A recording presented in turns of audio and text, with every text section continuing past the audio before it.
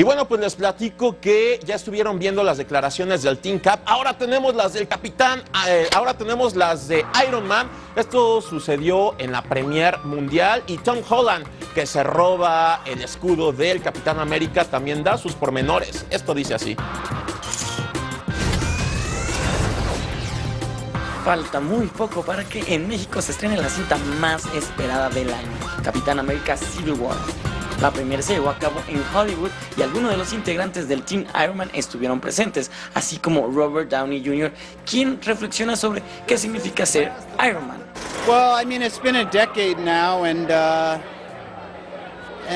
you know, it really is still a blast, and obviously it's the turnout and the fans and the excitement. I mean, you know, the response to Civil War has been so positive. We're really, it makes us all the more excited to see it again.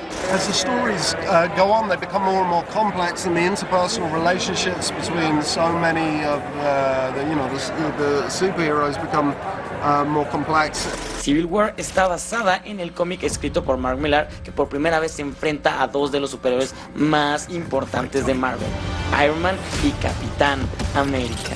In a fight with someone who's like family to you and you have this long history with it, makes it even tougher. We wouldn't know that. We've never had an argument. Tom Holland interpreta a Spider-Man en Civil War. ¿Cómo se sintió el joven actor? Playing this character was kind of a dream come true for me, and also to play a character like this amongst such a fantastic cast is also such an honor, you know. Por último, ¿en qué equipo estás?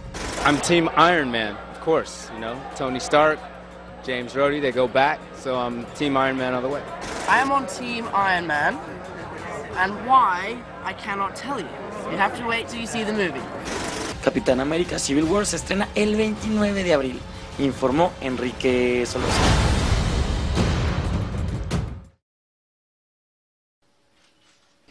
Te invitamos a seguir cuestionando la información con los siguientes videos.